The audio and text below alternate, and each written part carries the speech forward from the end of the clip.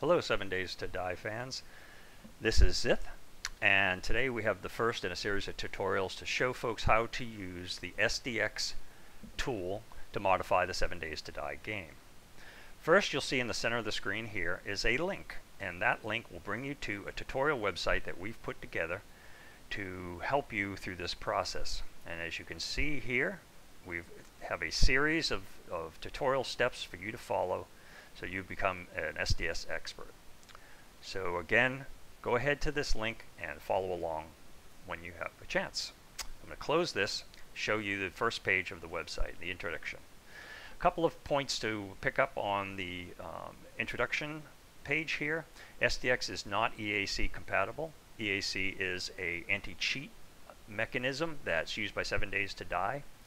So it detects whether or not any of the files of the game, the XML or the base games, have been modified in any way. Well, we're going to be modifying that game file, and so it's very incompatible, and you need to turn that off, disable EAC, if you want to use SDX to change a game. The other thing to note that if you do build an SDX server and you want people to be able to connect to that, they do need certain files loaded locally on their PC. There needs to be a client install for them to use an SDX server. So be aware of that as well. There's a tool called 7 Days to Die Launcher that will automate that for the players. But again, do be aware that that has to happen. So let's go ahead and get started. Under the Get Started section, we have system requirements. And if you can see that here, it does require a bit more memory and a system memory of 16 gigs and 2 gigs of dedicated memory to run really smoothly. I've actually run it on 8 gigs before, but there will be some slowness and some stuttering as it swaps out some of the memory to the hard drive. 12 is probably the minimum you get away with, but again, these are our recommended settings for an SDX heavily modified game. The next thing we want to cover is the initial setup here. You have to start off with an absolutely 100% vanilla copy of 7 Days to Die without any modifications or any changes made to it. So these next steps essentially will walk you through get that clean vanilla copy. We recommend that you don't do SDX mods against your Steam install file, that you actually make some copies of that and work against the copies rather than the original. So before you can get too far with that, you need to download the SDX Modding Kit. We've put together a zip file called master.zip that has all of the SDX tools and tutorial sample files that you will need to follow through this. So by clicking on that link, you will get a SDX Modding at master zip, which you should save to your desktop or a convenient place. Let it go ahead and download. And when that finishes, we're going to unpack it to a folder on our desktop. So it seems to be almost done. And there it is. Okay, so this is ready to go. And you can see the file here, which we want to click on extract, and I'm going to extract it to my desktop. That'll take just a second. And you can see it popped up here in the corner. So there it is right there. So we're all done with this. So now we have this folder that contains a copy of several programs and files. We have a little program called dnspy, which we won't cover here, but is used to modify the actual assembly DLL, the main game file. We have some documentation in there, which is again our tutorial in a PDF form. We have some installable programs here. We have a copy of the Unity and a copy of the GitHub desktop and unzipper in case you need that.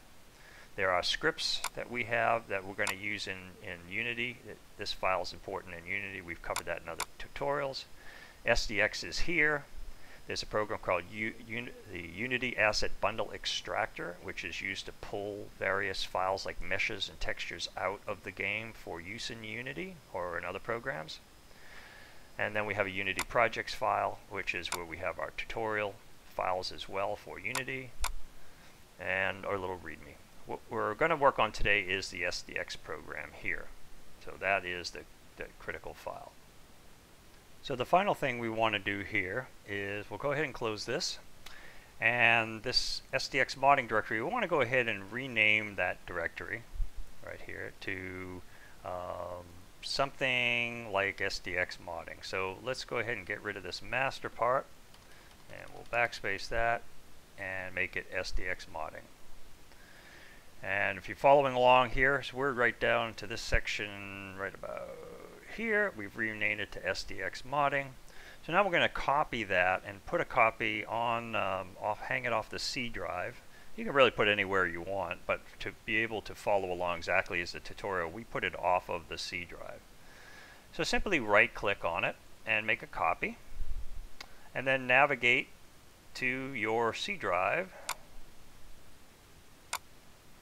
and go ahead and you can just basically right click and paste, and it will take a moment to copy that. And as you see, it's putting in here a SDX modding directory, which is what we will go ahead and use. So I'm going to go ahead and move on to the next section because this is going to take a while to go ahead and copy. And since I already have one, it's asking me to do that. So in the next section, we're going to go to starting off clean. And basically what this is that we need to make sure that there's no artifacts left over from previous 7 days to die modifications. Now even if you say, well, I've never modified 7 days to die, it's a good idea for you to go through this part of the process anyways, just to make sure, because we find most of the problems that people find in doing these type of modifications are that they have leftover stuff from previous changes. So let's go ahead and make sure we start off clean. You see here, here's a link of where most people installed their 7 days to die game into Steam, Steam Apps Uncommon. And then in that folder you see 7 days to die. You may have installed this on your D drive or E drive some other way, but in most cases Steam will install in this particular path to the C drive. So we're going to right click on the 7 days to die folder here, and what we should see will be this menu here. And we're going to go ahead and delete the 7 days to die folder, and that'll delete the game proper off of our hard drive for a reinstall.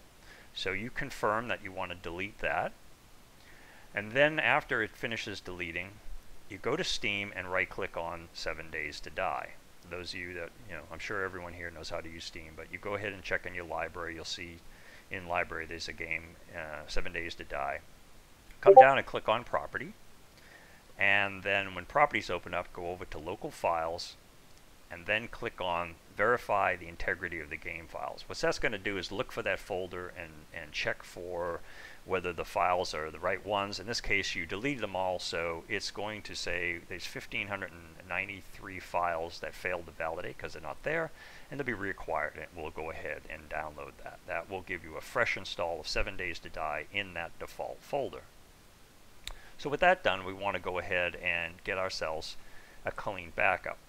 So you've completed the starting off clean section, and so we want to go ahead and make 2 copies of the default 7 days to die game that we just went ahead and found in the Steam Apps Common directory. So that's easy. For those of you that know Windows well, you go down to the 7 days to die directory and right click and then click copy. And then come over to the directory where you install the SDX modding tool and create a directory called game. And in that directory called game, you'll go ahead and right click and paste the copy of the game into the game folder. That'll go ahead and take a couple minutes because there's a lot of files there. But when it's done, you basically have a 7 days to die folder in the game folder, and you can rename that folder to something like clean install to make sure you know that that is an unvarnished copy of the original game. So that's one copy. Next, we want to go ahead and click on we want to make a working folder, which will be the copy of the game that we actually modify with SDX. So that's simply enough to go to the new folder we created, clean install, right click on that, again copy, and then in the same folder that you're in, click paste, and you'll get another copy of, it says clean install copy, and then rename that to working. And that will be the working directory that we are going to be using for the rest of the tutorial.